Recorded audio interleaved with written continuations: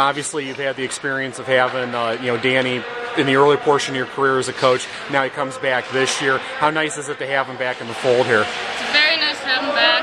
Very well coached. He can really communicate with the team. Our old coach didn't really know how to talk to our team, didn't know how to put us together. Danny really knows how because he gets down on our level and knows how to work with us. You had the experience of being here early. Your brother played such a pivotal role in those runs and winning a Barron Cup and that.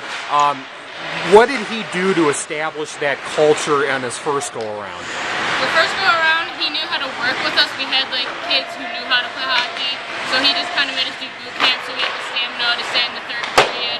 Really works on drills to where we can boot the puck around. Our old coach did it, but he really knew how to move the puck and go with it with good kids. Now we have good kids and they're coming along for exchange students and everything. Are you noticing a difference as far as, I remember a time not that long ago where West G, kids would come out, they hadn't skated before, and you have to teach them how to skate on the fly.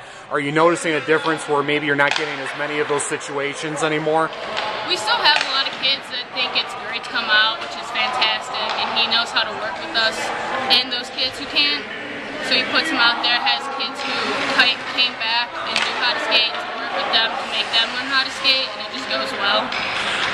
There was a time not that long ago, I remember when Blue Division teams regularly, like I was saying to them, had 16, 18, 20 kids, had a full bench. Now you're seeing a lot of situations where you guys have 14 this year. I've seen teams play with 7 or 8 over the years. It can get kind of crazy. Do you think we'll ever get back to a point at which there will be fuller benches in the Blue Division? I think so.